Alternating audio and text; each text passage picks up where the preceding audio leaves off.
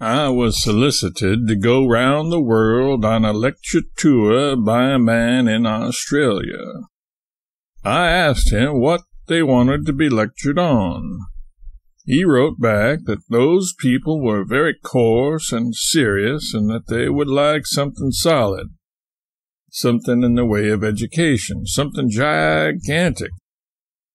And he proposed that I prepare about 3 or 4 lectures at any rate on just morals, any kind of morals, but just morals, and I liked that idea. I liked it very much, and was perfectly willing to engage in that kind of work.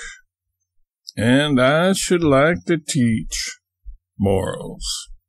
I have a great enthusiasm in doing that, and I shall like to teach morals to those people. I do not like to have them taught to me, and I do not know any duller entertainment than that, but I know I can produce a quality of goods that will satisfy those people. If you teach principles, why, you had better let your illustrations come first. Illustrations which shall carry home to every person. I planned my first lecture on morals. I must not stand here and talk on that. Get out a watch. I am talking the first time now, and I do not know anything about the length of it. I would start with 2 or 3 rules of moral principles which I want to impress upon those people. I will just make the lecture gradual by and by. The illustrations are the most important, so that when that lecture is by and by written and completed, it will be just a waveless ocean with this archipelago of smiling green islands of illustrations in the midst of it. I thought I would state a principle which I was going to teach. I have this theory for doing a great deal of good out there, everywhere in fact, that you should prize as a priceless thing every transgression, every crime that you commit. The lesson of it, I mean. Make it permanent. Impress it so that you may never commit that same crime again as long as you live. Then you will see yourself what the logical result of that will be, that you get interested in committing crimes. You will lay up in that way, course by course, the edifice of a personally perfect moral character. You cannot afford to waste any crime. They are not given to you to be thrown away, but for a great purpose. There are 462 crimes possible, and you cannot add anything to this. You cannot originate anything. These have been all thought out, all experimented on, and have been thought out by the most capable men in the penitentiary. Now, when you commit a transgression, lay it up in your memory, and without stopping it will all lead toward moral perfection. When you have committed your 462, you are released of every possibility and have ascended the staircase of faultless creation, and you finally stand with your 462 complete with absolute moral perfection. And I am more than 2/3 up there. It is immense inspiration to find yourself climbing that way and have not much further to go. I shall have then that moral perfection, and shall then see my edifice of moral character standing far before the world, all complete. I know that this should produce it. Why, the first time that I ever stole a watermelon.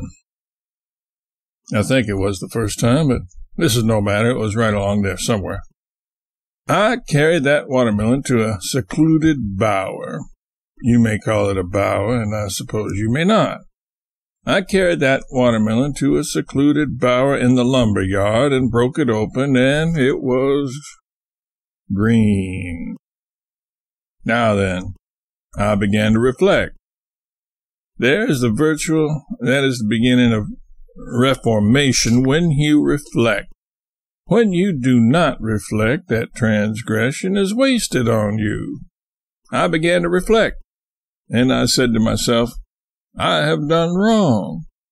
It was wrong in me to steal that watermelon, that kind of watermelon.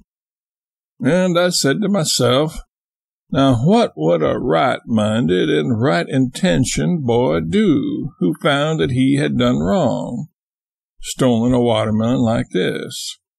What would he do? What must he do? Do right. Restitution. Make restitution. He must restore that property to its owner. And I resolved to do that. And the moment I made that good resolution, I felt that electrical moral uplift which becomes a victory over wrongdoing. I was spiritually strengthened and refreshed, and carried that watermelon back to that wagon and gave it to that farmer, restored it to him. And I told him he ought to be ashamed of himself going around working off green watermelons that way on people who had confidence in him. And I told him in my perfectly frank manner it was wrong.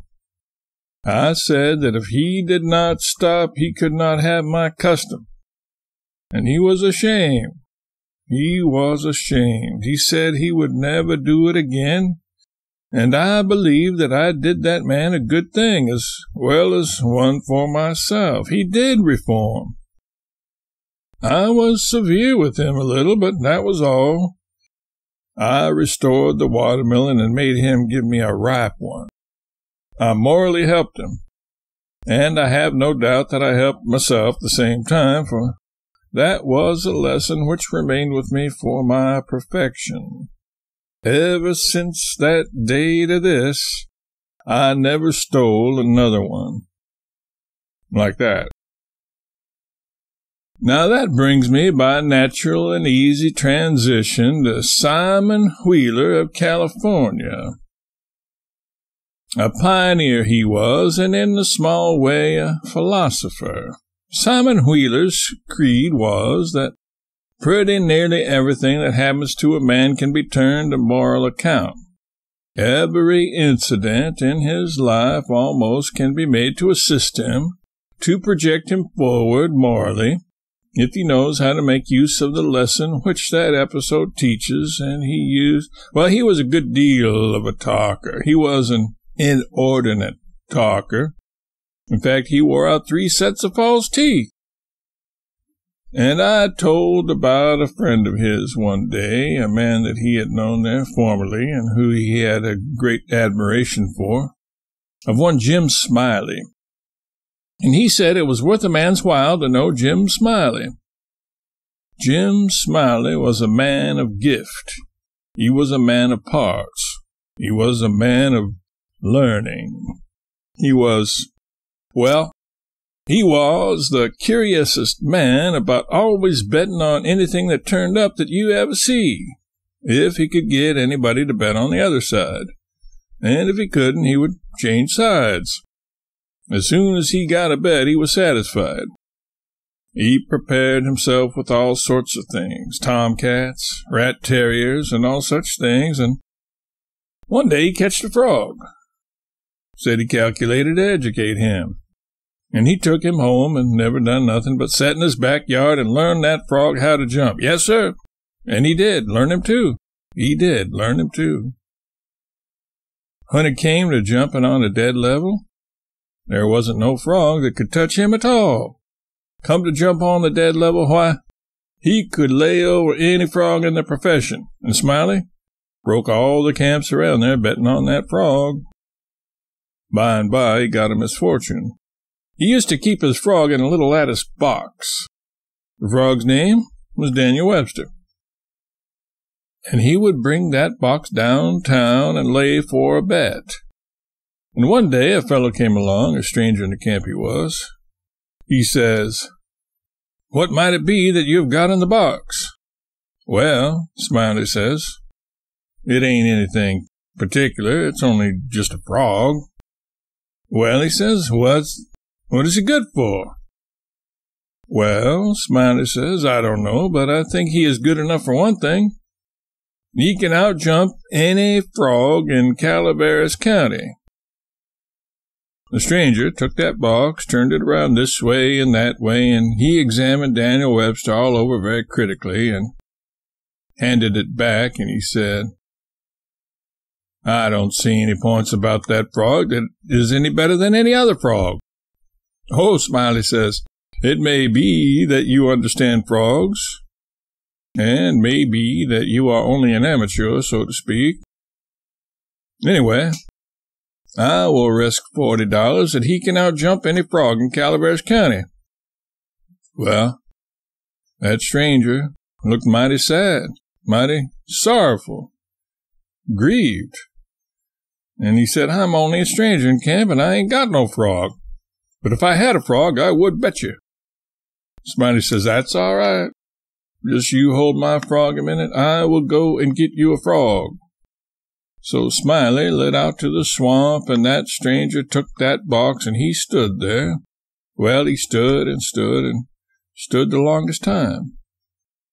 At last he got Daniel Webster out of the box and pried his mouth open like that, took a teaspoonful and filled him full of quail shot, filled him full up to the chin, and set him down on the floor. Daniel sat there. Smiley, he flopped around in the swamp about half an hour. Finally, he caught a frog and fetched him to this feller. They put up the money, and Smiley says, now, let the new frog down on the floor with his front paws just even with Daniel's, and I will give the word. He says, 1, 2, 3, scoot. And they touched up the frogs from behind to indicate that time was called, and that new frog, he rose like a rocket and came down kerchunk, a yard and a half from where he started, a perfectly elegant jump for a non-professional that way. But Smiley's frog gave a heave or two with his shoulders. His ambition was up, but it was no use. He couldn't budge. He was anchored there as solid as an anvil. The fellow took the money, and finally, as he went away, he looked over his shoulder at Daniel, and he said, well, I don't see any points about that frog that is any better than any other frog. And Smiley looked down at Daniel Webster. I never see a man so puzzled. And he says, I do wonder what that frog throwed off for.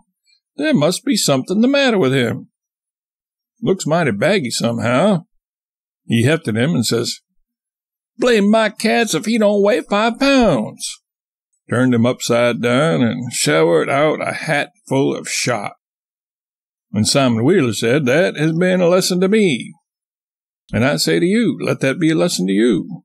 Don't you put too much faith in the passing stranger. This life is full of uncertainties, and every episode in life, figuratively speaking, is just a frog. You want to watch every exigency as you would a frog, and don't you ever bet a cent on it until you know whether it is loaded or not.